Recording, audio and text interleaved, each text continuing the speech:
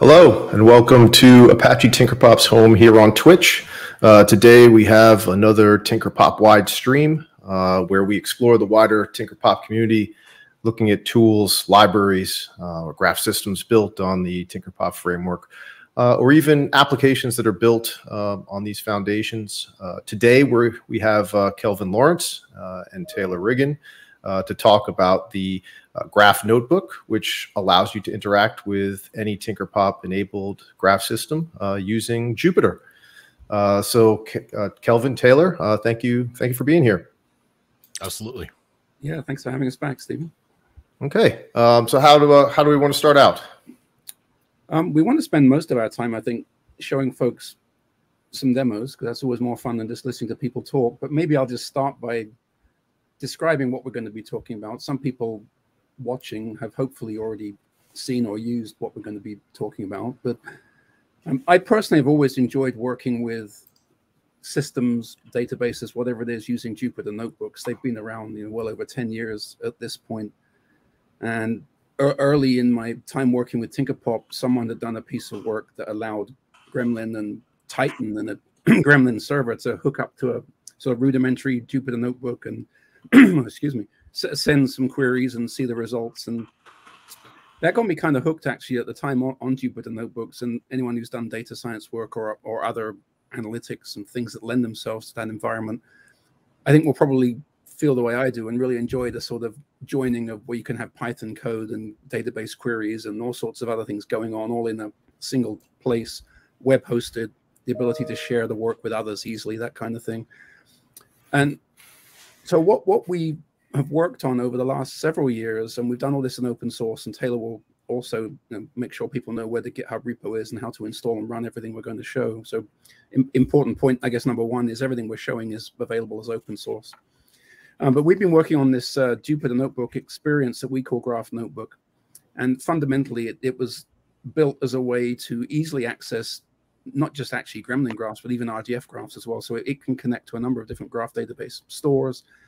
And we've added magics, and Taylor will explain what a magic is as we go through, that allow you to easily say, I want to run a graph query against this database. I want to see a visualization of it, interact with it, maybe even take the results of my query, put it into Python code in another cell in the notebook, do some additional computation. And this fills a nice gap where we're not trying to be a full IDE. So I know a lot of people will be familiar with the work that the G.V product does, and we're definitely not in the same exact space there. That's more of an IDE Gremlin developer experience, where this is more graph analytics, graph sort of integration, not such a dynamic explorer kind of a tool. But it does fit really well into that sort of joining point of data scientists, computer programmers, end users who want to write a few graph queries but want to do it in an easy to use environment. And so with that, Taylor, why don't you take over and start showing folks how it all works? Sure. Thanks, Kelvin. So I think I would probably just want to start off with giving you some background on Jupyter, because I think most people from what I've seen may or may not have some background in using Jupyter. Jupyter was originally developed as a kind of a web-based REPL environment for people using Python, Julia, or R. The kind of the name Jupyter actually came out of those three original languages. And so it was really kind of meant for data analysts or data scientists who wanted to be able to write some shareable scripts and workflows using Jupyter or Julia or R, and share those with other data analysts and data scientists. So we see this often in the data science community, especially ML practitioners use this quite often, which also does kind of lend itself well to graph, because we have a lot of folks coming from those backgrounds that actually want to use a graph database for various data analytics or data scientist types of workflows. So just to kind of give you some background, if you've never used Jupyter before, I'm logged into Jupyter server. It's actually running on my local machine. And I have a series of notebooks, and we'll kind of walk through what each of these are. But just to get started, when you load up Jupyter for the first time, you won't see anything here. What you'll end up doing is coming here over here on the right hand side, this drop down menu, and going to new, and you can create a new notebook. And specifically for Graph Notebook, we have a notebook type called Python 3, which allows you to run Python 3 code. But you can create a new notebook here. That will bring up this notebook interface, a blank interface. Nothing will be here, and you can just do simple Python code, right? You can just write whatever Python you want and run it within these blocks. They're called cells, right? So you can write out your code. You can hit the little run button here and run whatever code you want. The power of this really comes into play when you start adding what are called Jupyter magics, kind of what Kelvin was alluding to. So Jupyter ships with a bunch of built-in magics, and you can see all these using this %ls magic command. All the magics kind of start with either a single % sign or 2% signs. A single % sign is what they call a line magic, which means it'll run with a single line, whatever parameters right after it. A cell magic, which was 2% signs, will run with that magic, anything else in the cell. So you can see here, you have all these different kind of built-in magics. You kind of look closely enough, though, you'll begin to see some things that are pretty interesting from a TinkerPop perspective, right? You have these, Gremlin status, Graph Notebook, Graph Host. These are all magics that we have added as part of the Graph Notebook project. So we've added in some initial libraries here to interact with the graph. So you can see how this is configured to start with. If I do a Graph Notebook config, which is also one of our magics that we have, this will output the actual config. This is how the notebook is connecting to my underlying graph database. In this particular case, I'm actually connecting to Gremlin server. I have a Gremlin server container that's running on my local machine with this Docker name and this Docker port. It's running the Gremlin server Docker container. It will get into a little bit more of how you can deploy this locally, but effectively for right now, you can kind of see here how you would go through and configure this to run with a backend store. You'll also notice there are some other things that refer to things like Sparkle. Graph Notebook supports a few different backend graph data frameworks, right? TinkerPop primarily, but we also support RDF and Sparkle.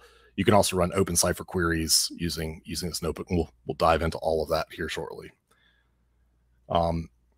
So let's do that. So what I'm going to do now is I'm going to flip over, go back to my main page here, and with Graph Notebook, we've added in a bunch of sample notebooks.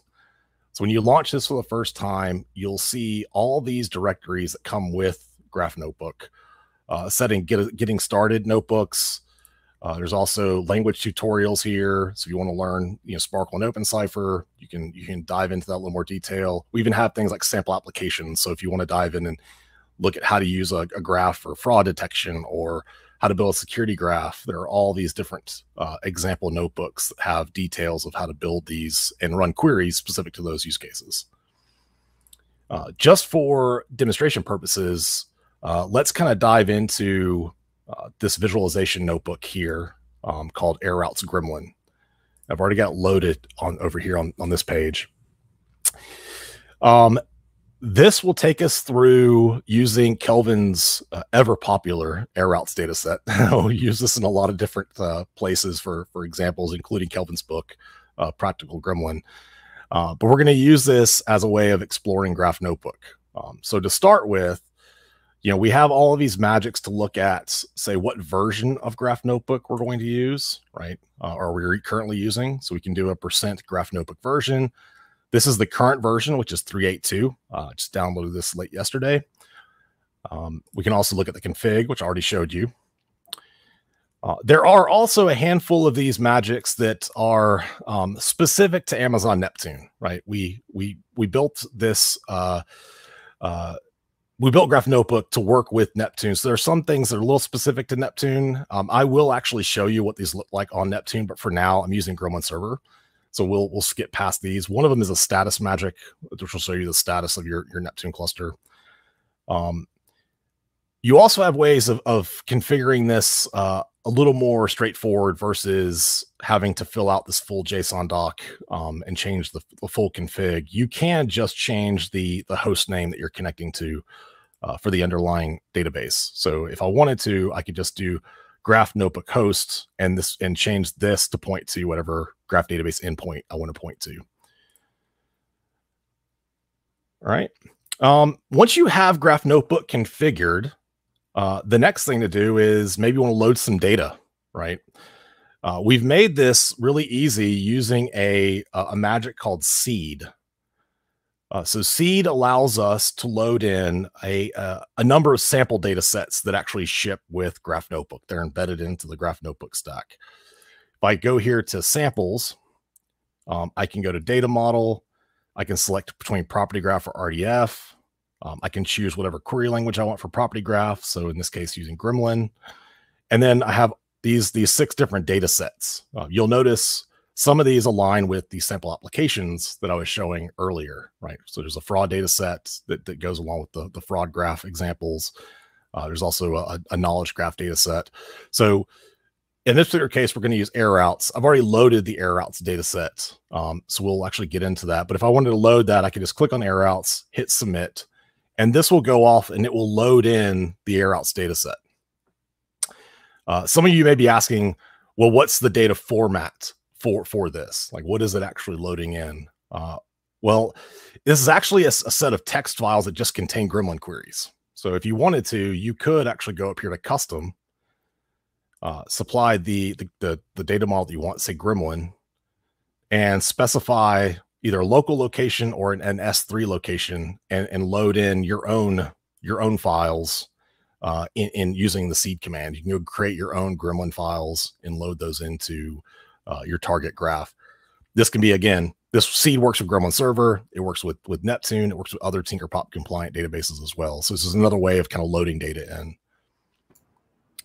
And Taylor, probably worth pointing out, those in the Gremlin case, those files would just be rows of add-v and add-e steps to create the graph. Exactly. So yeah. if you can write by hand add-v and add-e steps, you can create a seed file.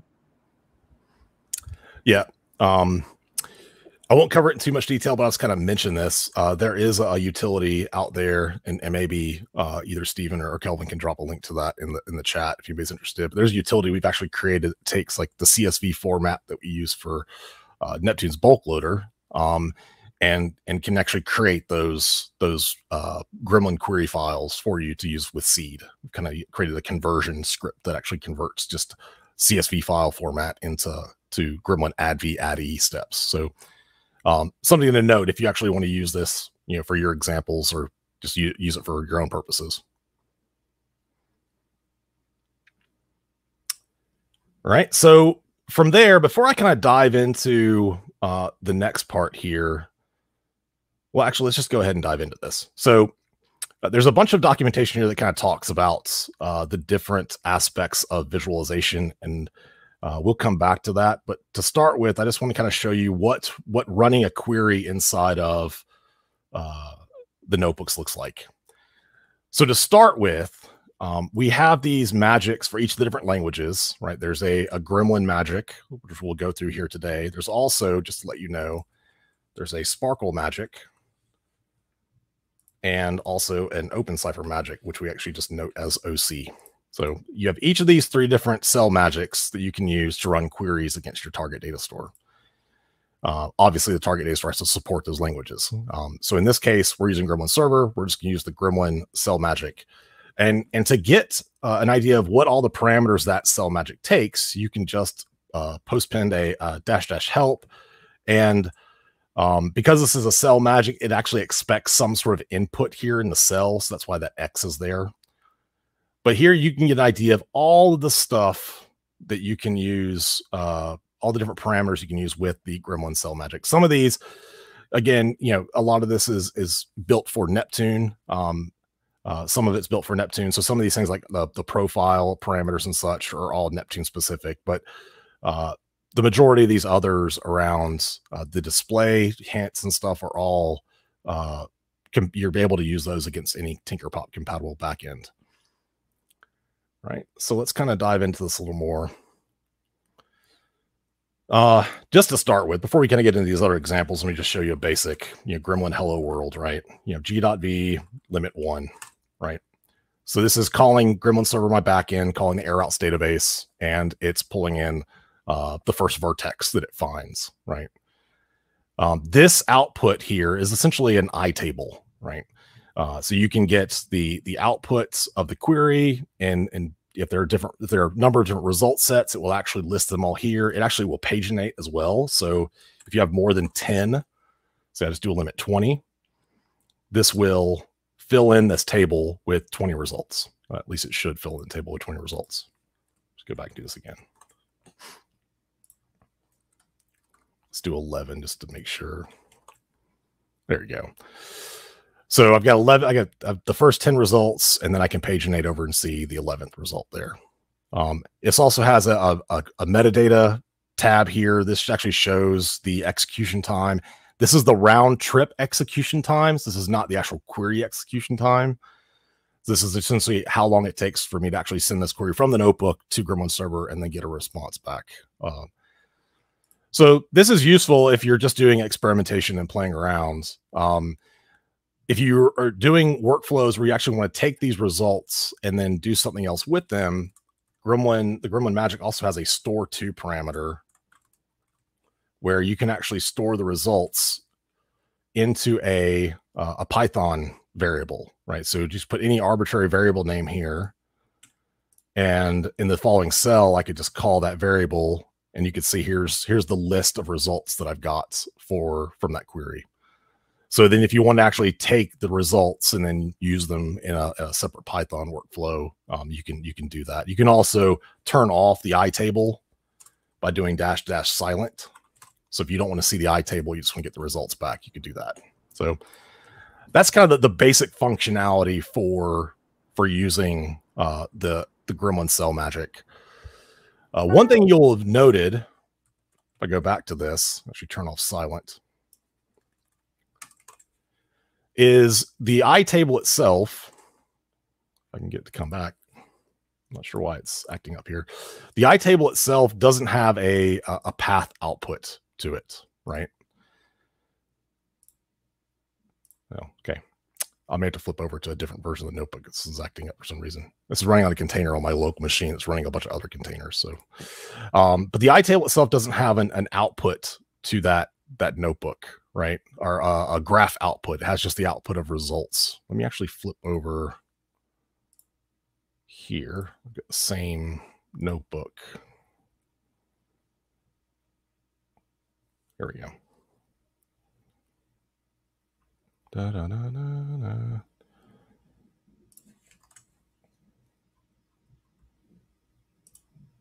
Let's do this again. Gremlin G.v limit 10. All right. So I've got those 10 results. There's no graph output for this, right? So kind of visualization of the graph. One of the things we've added into this is if the Gremlin query itself outputs a path object. So if I'm doing, say, G.v has label airport .out route limit 10 path. Might be airport. Right now that I've got a set of paths here, all of a sudden there's a new tab that comes available. It's this graph tab, right? And inside this graph tab, I now actually have a fun little, reactive visualization here of the query results.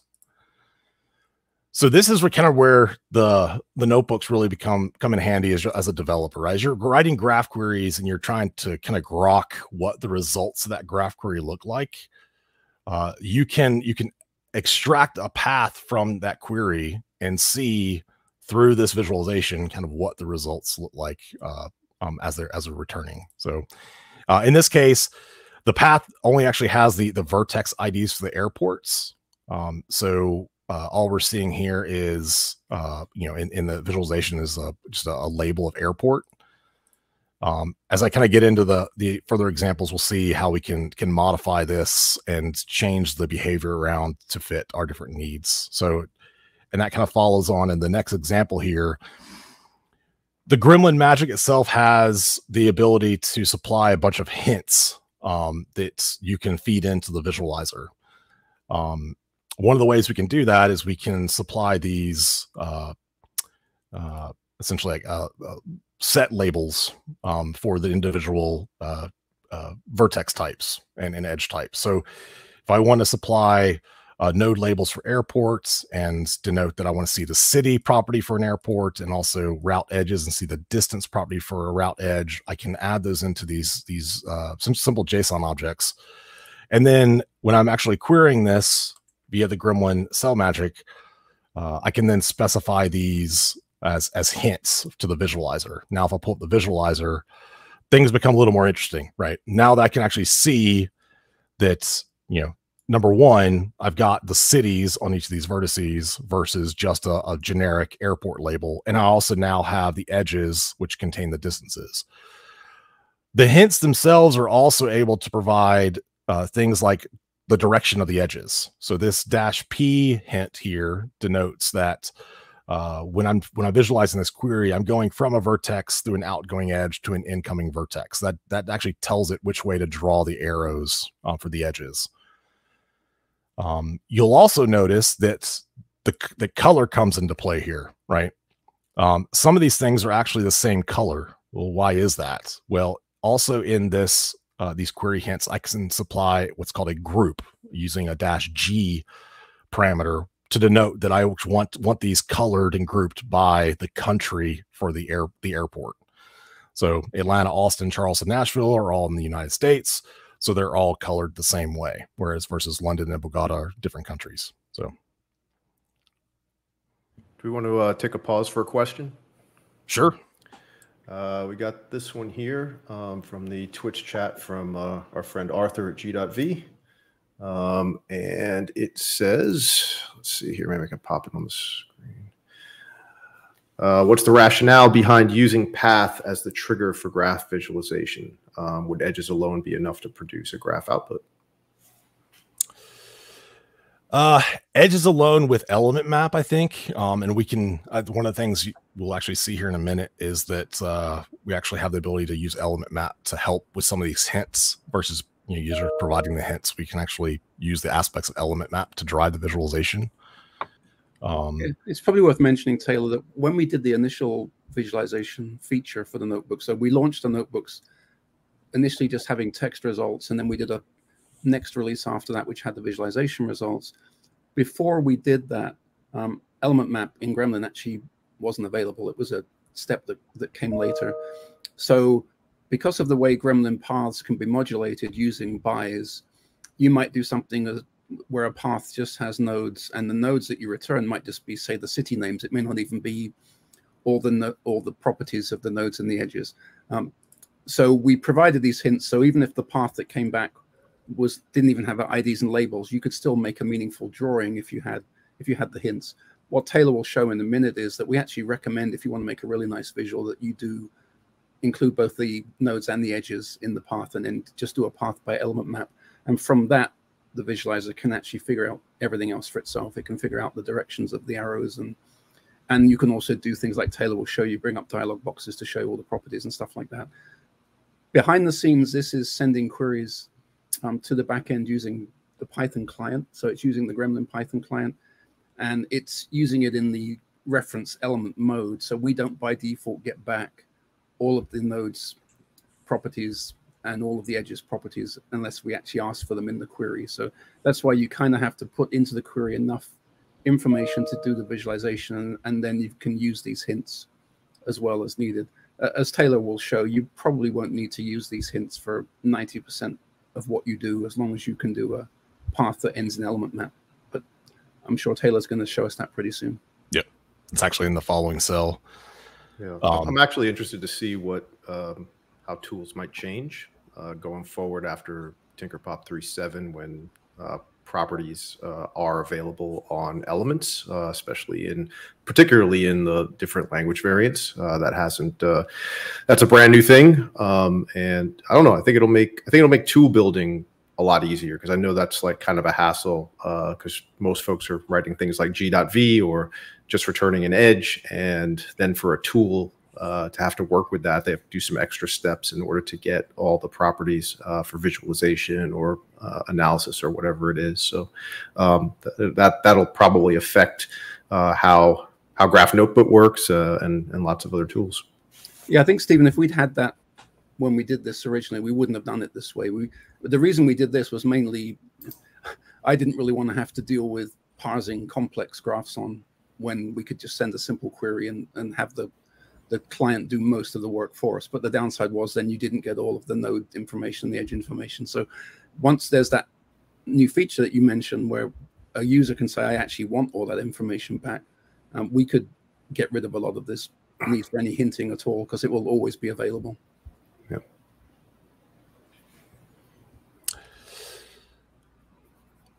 So kind of going along here, Kelvin had mentioned something like the search dialog box and also looking at properties. So I'll just kind of show that briefly.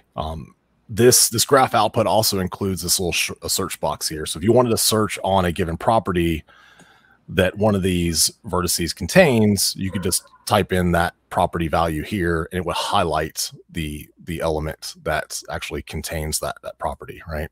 So typing ATL, it's going to show the Atlanta airport. And if I want to see the other properties for the Atlanta airport, I can highlight it. And there's this little hamburger button right here. If I click on that, this will show me all the other properties for the Atlanta airport, right? So just another way of kind of using this to, as you're writing queries and trying to figure out how to expose different elements of the graph, you can actually use this for a good way to do debugging, right?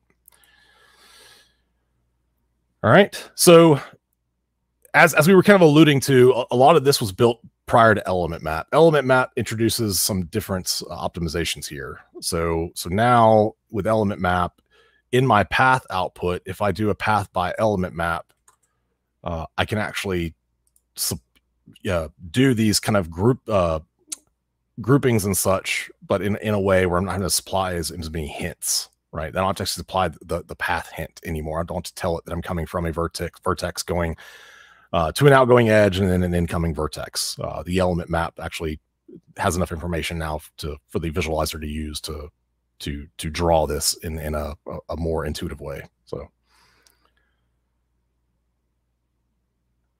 all right. So the underlying engine for this, right? This is all open source. The underlying engine that we're using to draw all of this is a library called Viz.js. Viz.js has a number of ways to customize the look and feel of these graphs. Like one of the things you'll note is kind of wiggling this around. As soon as I release my mouse button, one of the first things that happens is the physics engine it's kind of moving everything stops. That's actually a tunable, right? We've actually have set that default value for that so that you can draw some pretty rather large graphs, and this is not going to consume a ton of memory from the browser. But we do expose the ability for you to change that. So if you want to, let me kind of scroll down to this. We'll come back to some of these other examples here momentarily. I just want to kind of show you this real quick. And this is all in the example notebook for Gremlin. But down here towards the bottom is this changing visualization settings. There's a magic here called Graph Notebook Viz Options. And if you run this actually has all the Viz.js configuration, right? So if you want to go through and change this, if you want to change the background color, even the iconography for nodes and edges, you can actually add in, icons from Viz.js's icon library, right? And we have an example of that here. So I'm going to run this cell to change my visualization settings and then say rerun this particular query. So this is actually changing. I probably should have run this before I changed the settings, but this is actually changing the output of this particular query to be in a hierarchical format, right? Normally this would actually be in a format, and actually let's go do that real quick since I actually ran this and got the settings prior. Let me. You could actually show the reset feature, Taylor. You can just do %graph config with the word reset after it, and it'll reset it as a line magic. I didn't even know that. So was it again? %graph. It's the viz options command again, but you just put the word reset after it. Okay. And it will put everything back to the default. So if you get yourself in a pickle and you've messed everything up, you can always reset back to the default. And that's the line magic or the cell magic? The line magic. All right. And then rerun this. Yeah. So this kind of goes back. You can kind of see here the more default way of drawing the graph, right? So this is actually not as intuitive to kind of trace if you're trying to write this query here, and this query is essentially starting with the airport as AUS as the airport code, and trying to find the paths to get to the Wellington airport, the WLG. So going from Austin to Wellington, show me the first set of paths going, a breadth first search from Austin down to Wellington. The edges are all kind of all over the place. It doesn't really kind of make sense to a user. So if you wanted to change this to make it more intuitive to the user, we could go back up here, rerun the cell that has these specific options, and now it changes this to a hierarchical representation, right? Can I break in with a couple more questions? Sure. It's a pretty interactive group, it seems, so this is good. So we have, let's see. Can Graph Notebook be used with any Gremlin server implementation like ArcadeDB, and what are the requirements to connect with it? Under the covers, Stephen, we just use the Gremlin Python client over WebSockets, and we send the queries as text strings inside the WebSocket. So as long as you support Gremlin WebSockets, and you would ordinarily support the Python client with the database you're using, then it should work with these notebooks. Okay. Yeah, I would say just to add to that, like in theory, there's a handful of TinkerPop compatible databases that we've tested, but I don't think we've tested everything. At the end of the session, I'll kind of cover the GitHub repository for this, and there's a place in the GitHub repository that we can look at and see which ones we actually have notes around. But we're always willing to take additional notes. If people want to use this against other databases, we're totally open to that, and we can add additional instructions for how to use this with other TinkerPop compatible databases. Yeah, and we welcome pull requests too. So if you do find something that is an easy fix that you know how to fix that maybe we don't, we're really happy to get pull requests. So if it turned out, let's say ArcadeDB didn't work for some reason and you knew how to fix it, we'll happily take a pull request. Yeah, and I think for any graph providers who are listening, for sure let us know if there's issues connecting, because we can figure those out. Okay, cool. Just add, Stephen, we really do want this to be something the community can use and enjoy and contribute to. So while those of us that worked on it, also work with Neptune in our day jobs, we've gone out of our way to try and make this something that's available and open source and can be connected to other databases. So as Taylor said, there's some Neptune specific things in there because Neptune has a few features like that, but it should work mostly with any Gremlin server. And we would even welcome pull requests to make it work with others. I think, Taylor, correct me if I'm wrong, but I think somebody wanted to connect it to Neo4j and they gave us a pull request for what they wanted. And I know we've had a couple of RDF stores where the providers have come back and said, what you've got doesn't quite work for us. Here's a pull request, and they've made it work. So yeah, we would love to see it work with every graph database out there. Okay, cool. That's great. Another question. Is it possible to use a custom DSL on the notebook if I have my own classes that inherit graph traversal and graph traversal source? I guess I can probably guess what the answer is to that. To some degree, I think it's going to depend on the graph database that you're connecting to, right? So if you have Gremlin, if you're maintaining your own Gremlin server and you have your DSL configured in that server, I don't see why that wouldn't work here, because we're just sending Gremlin strings over the Python client directly to the server. So it should, in theory, work. But I don't think we've really tested that or tried that out. Yeah, it'll definitely depend on the back end as well. You know, if there's any limitations, or like, for example, Neptune doesn't support Lambda functions. So if you sent something like a Lambda, that wouldn't work with Neptune. But yeah, but as you said, Stephen, we just send the text string over. So whatever the back end does with that text string. I think we probably don't have it documented, but I don't see why there wouldn't be a way to have like client-side DSLs work with this, because a client-side DSL is essentially just it's a decorator, right? So there's probably a way for us to get that to work. I don't know if any examples of us doing that already today. Okay, maybe something we can kind of tinker with at some point just to prove it out and see how that works. Right. Yeah, like some of the client-side strategies, and even like if you're building your client-side DSL, most of those are just kind of building, adding has steps and such to the query before sending it off to the server. So there may be a way of kind of injecting that somewhere along the way inside Graph Notebook.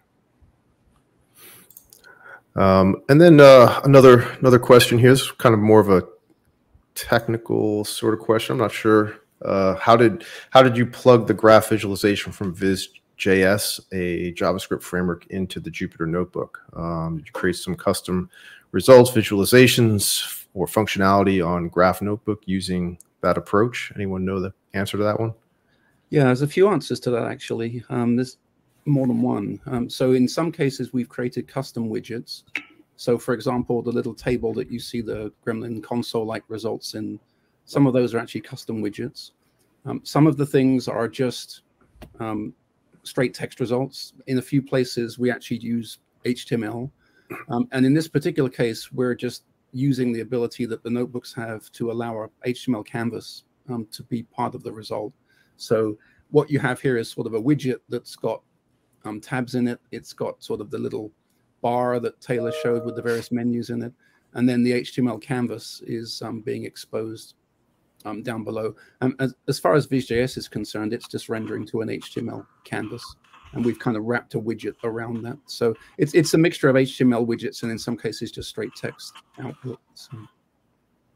And again, if you're interested in how that's done, we will make sure we pass on the Git repo link before we're done, and you can actually go look at the code. All right. That's it for questions for the moment. Yeah, great questions.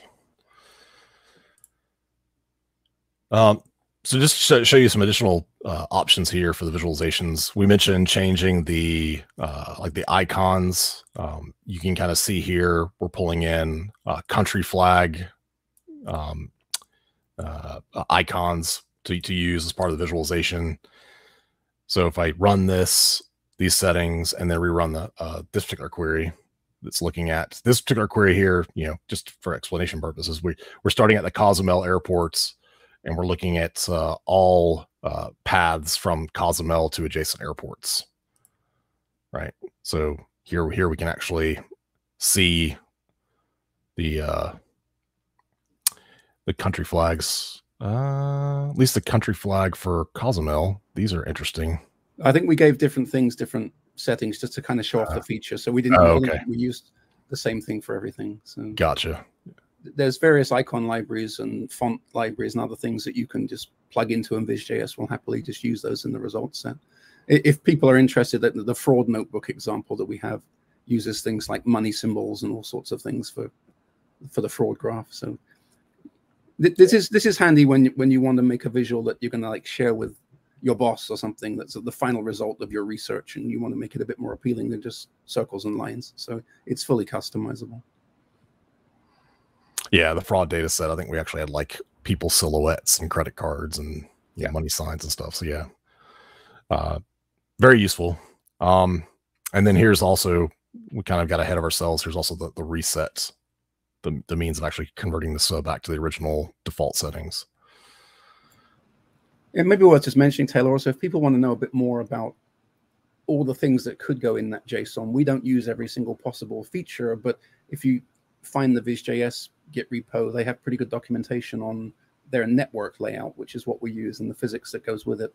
And anything that works with the Vue.js network layout setting should work here. So if you want to learn how to make the edges longer, mess with the gravity, deal with the springiness of the edges, all that kind of stuff, you can just read the Vue.js docs, and you should be able to just plug those into these JSON fields. Yeah. So that's kind of the bulk of the functionality for Graph Notebook. Kelvin, anything else I wanted to cover here before we kind of move on to deployment options? Just one little thing. Right down at the very bottom, we should probably just show the graph, the variable substitution. There. Oh, yeah. I think that's a nice feature. So if you have a query and you want to like do some work in, say, Python outside the query and then just plug a value in, we do have a mechanism for doing that, which Taylor, you can walk through there, right? Yeah. So here we're just setting a Python variable of city with the name of Los Angeles, and inside of the Gremlin query, we're able to reference that using this $ curly braces notation. So very useful as you're building. This is not designed to kind of replace Gremlin query parameterization, right, which is a little bit different, but this does give you a complete round trip capability between the queries and the language. So with store to for the results and the variable injection on the other direction, you can actually build a complete workflow between sort of Python libraries and the query language. And one thing worth mentioning, I think, Taylor, is that a store to result, which is like a list of value maps. So say, for example, you have a query that returns 10 value maps in a list. The pandas library, which I'm sure a lot of people are familiar with, a way of working with spreadsheet-like data in Python, will accept that as is. As you can just say, load this result, which is a list of value maps, which is key value pairs. And then if you want to build pie charts, bar graphs, do spreadsheet analysis on your graph results, you can do all that right in the notebook. Yeah, absolutely. I think it's also important to note too, each of these notebooks are effectively equate to a single client, right? So one of the things, at least that I've come across in the past, is if I want to do any kind of level of concurrency and run multiple queries together, I'm not going to be able to do that in a single notebook, right? So just kind of calling that out. If you plan on trying to do anything where you want to send 10 parallel queries to your backend store and get results, and have all those queries run concurrently, you'd have to have like 10 separate notebooks, or you'd have to just set up a Python script that runs somewhere else that uses like a multi-threading or multiprocessing. So just FYI on that.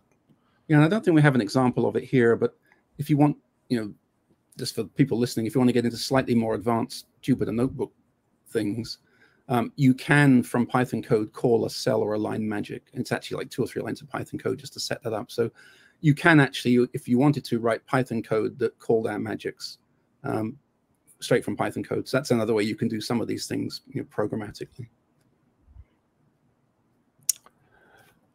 Yeah, so let's kind of pivot over and talk about how to get started, right? I think first and foremost, we've mentioned this before, all of this is out on GitHub. If you go out to github.com/AWS/graph-notebook, that's the repo for this. We're more than happy to collaborate with others, and we have in the past collaborated with external entities to help build in integration for this. In particular, just while we're at it, there's this additional databases folder here in the repo, and this includes a bunch of other third-party stores that we've actually worked with. So obviously quite a few different RDF stores we've worked with to support this. But I think it would be awesome to have information here on how to use this with RKDB. I think we've actually even had people use this with Janus at some point. So we can continue to add on to this.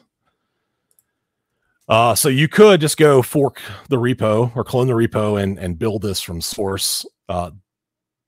Also note, we do push this out to PyPy as a packaged Python library. So you could just go and do a pip install Graph Notebook. There are some additional requirements with that. You have to have like Jupyter server installed and stuff. We actually note that further down here in the README. But you could just go build this either build it from the source or deploy it from PyPy. The easiest way, in my opinion, to use this is we do package this up as a container image, so Docker image. It's out on the AWS Elastic Container Repository, our hub out there. So if you just go out to ecr.aws, you can do a search for Graph Notebook. This will take you to the Graph Notebook repository, and this has the latest version of Graph Notebook. And a lot of the times when I'm using this, I just use it locally with Gremlin Server, right? If you don't already know this, TinkerPop also publishes versions of Gremlin Server onto Docker Hub. So you could go out and just fetch the most recent Gremlin Server Docker image, fetch the most recent Graph Notebook image, have both those up and running, and you've got a great little local development environment to get started with using Gremlin Server. So definitely something that I found very useful, and I know a lot of others have as well. So I would say that's probably the easiest way to download this and get started. If you're using AWS and Neptune, just to kind of hit on this, inside the Neptune console, we've actually have built Graph Notebook as a managed service inside of Neptune. So on the left hand side here, you can just go to Notebooks. I have it here. This will create a notebook instance. This is based on the AWS SageMaker Notebooks service. So it creates a SageMaker Notebook instance and installs Graph Notebook on top of it. And then from there, you can just launch Jupyter from the console, and this pulls up the notebook instance that I was using earlier for the demos. Yeah, I guess before I go off of this tangent real quick, the Neptune specific magics, right? There's like things like status and load that we've actually created that uses our bulk loader. There are a few of them here that you can also use directly with Neptune. So. And something I think I'd like to do, and this, Stephen, this is something I think we've talked about a bit, is maybe add like a status type feature to Gremlin Server too, so that there's nothing special about that status. It just calls an endpoint that is actually host/status. So it'd be kind of nice actually if we could put something into like Gremlin Server there where status would work with Gremlin Server as well and give back whatever made sense. Yeah, I think Gremlin Server's kind of missing that, needs that endpoint actually. Yeah. How many times have we actually checked Gremlin Server to see if it's up, like just hitting the Gremlin endpoint and getting the, was it no Gremlin script specified? Yeah. G.inject zeros. Oh, you are that. Yeah, 1 + 1. Yeah. Yeah. All right. So that's pretty much it. Kelvin, anything else that we want to hit on? Are there any more questions, Stephen, before we dive into any more? No, I mean, nothing in the chat yet. I don't know if anyone's holding back until we kind of got to the end, but we're happy to take additional questions if you have them. One thing I'll mention while we're doing this, one thing you cannot do with this is kind of point and click exploration. So when you actually have the graph, if you wanted to say, see the next level of nodes after the ones you visualize, you'd go back and change your query and run the query again. We do have a sort of sibling open source project called Graph Explorer, which is right now aimed at the non-query writer. So it's kind of a no-code Graph Explorer. So if you're interested in kind of a faceted search approach to graph exploration, where you just want to sort of figure out, oh, my graph has airplanes in it or airports or routes or whatever, you could kind of just click on a faceted search bar to say, show me airports in Texas or something like that, and they'd appear, and then you could point and click and navigate your way through the graph without needing to know anything about the query languages. And that tool also supports both RDF and Gremlin TinkerPop stores, and we're adding support to it also for the OpenCipher query language as well. So slightly different tool, not really aimed at the query writer, more aimed at the point and click analyst. But that's another project if you're interested. We can share the link, basically the same link as the other one, but with Graph Explorer rather than Graph Notebook. We do have another question here. What sort of analytics do Graph Notebook users typically perform? Pandas, NetworkX, other examples. I don't know whether you have it available, Taylor, but I guess the third open source project we could mention is the SDK for Pandas. There is work we've done to integrate code that you can work with these notebooks with, certainly in an AWS environment with the SDK for Pandas, so you could actually just get data back from a graph using that and then run graph algorithms over it. I've also, just using the graph notebook and the store to, taken the results of a graph query, or sometimes in some cases dump the whole graph, and then run NetworkX alongside the graph to do algorithms. So it depends on where you're coming from. If you're certainly if you're using Neptune, the AWS SDK for Pandas makes it really easy to do that. It integrates really nicely. But you could certainly use NetworkX. We have people doing that, and also people doing more business-like visualizations often use things like Matplotlib in conjunction with these notebooks. The nice thing is, with the notebook paradigm, you can pull all that together into the notebook, and you can do machine learning or whatever else it is that you might be doing, staying pretty much in the same notebook the whole time. The follow-on question, and I think this one kind of comes up with all these tools. But what volume of data do you typically see users handle via Graph Notebook for analytical purposes? As much as you can fit into memory, I think. Yeah, I think that's really kind of the constraint a lot of times is if you're using this with Pandas, however much you can fit into the memory of the instance that you're using, which could go into the millions pretty easily. Once you start getting maybe into the billions, that could be cumbersome in a single instance. So it may be kind of serializing things down to files and doing things incrementally using Pandas. But yeah, I think that's the big constraint. Oh, Kelvin, if you have a kind of an opinion on that. No, I think you covered it. I mean, the back-end graph could have billions of nodes in it, but you certainly wouldn't want to try and visualize more than a few thousand nodes in the notebook. The Visual.js technology is just HTML canvas. It's not even, as far as I'm aware, WebGL based. So I've visualized 50,000 nodes with it, and the browser will maybe handle it, but it starts to struggle at that kind of scale if you're going to try and visualize it. Yeah.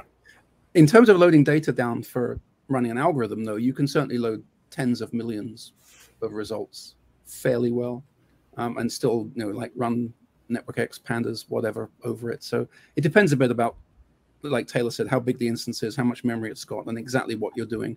Visualization, probably you don't want to try and visualize realistically more than a few hundred or a few thousand nodes. For computation like PageRank or something like that, you could do several million for sure, but like Taylor said, not billions. Yeah. G.V is agreeing. I think with GraphViz, we all expect realistically it would be tens of thousands max. So yeah, he's right there with us. Yeah. Any other questions? I think we're kind of wrapping up right at the end of the hour here. I guess one last one that I did think of is we've been doing a lot of this in Jupyter Notebook, right? And there are other kind of Jupyter, I guess, modalities, for lack of a better word, that you could use with this. We also do support Jupyter Lab, although I don't think that actually is part of the container that we ship. But this does work with Jupyter Notebooks and Jupyter Lab. So, does Graph Notebook come with specific functionality tailored for Neptune and machine learning?